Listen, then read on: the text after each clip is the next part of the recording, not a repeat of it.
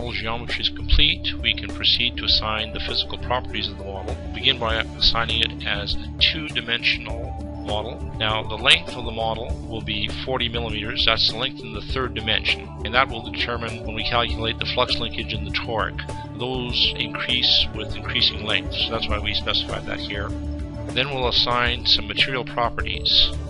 For the permanent magnet region, we'll assign a neodymium 10 megagauss Oersted bonded magnet. And for the core of the generator, we'll assign a linear steel. Now we don't have to assign any material properties to the coil regions. We're assuming that they're non-magnetic, copper or aluminum. Now the last physical property we have to assign is the direction of the permanent magnet. So we go Physics, Permanent Magnet, Magnetization Angle. Now the command line is asking us to select a region. We'll left click inside the rotor and then right click to end the selection. The magnetization angle will be 90 degrees. And you can see that that's shown basically by the arrows. We've completed building the geometry and assigning the physical properties to our model. Before we perform the parametric analysis, it's always a good idea just to solve the base model to make sure that everything has been constructed properly. So we'll select Solution and Solve. And you can see the model solves very fast. We use the default boundary element solver.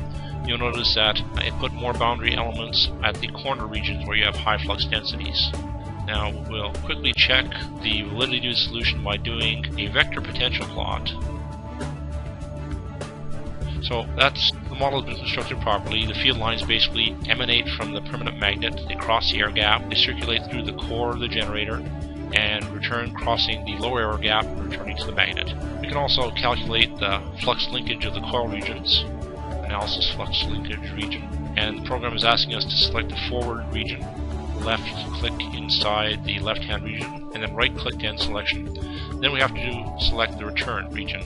In a two-dimensional model, flux linkages must be calculated between a forward and return region.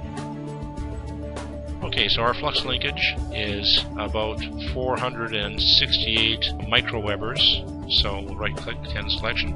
Now we've confirmed that our base model is solved properly. In the next section we can go on to create our parametric run.